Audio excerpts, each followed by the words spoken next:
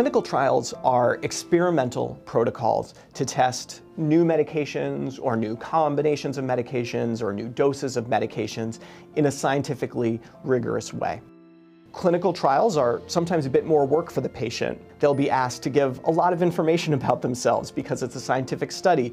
They're taking surveys, they're reporting the side effects and things like that. One thing we always caution patients about is that clinical trials are not silver bullets. The truth is, most drugs that get to the clinical trials stage don't make it beyond the clinical trial stage because they end up not being effective. It's often the best option for someone who has failed an initial course of therapy and really someone who wants to contribute to scientific knowledge regardless of what the result is. The hope is, of course, that you end up in a trial with a new drug that does wonders for the cancer.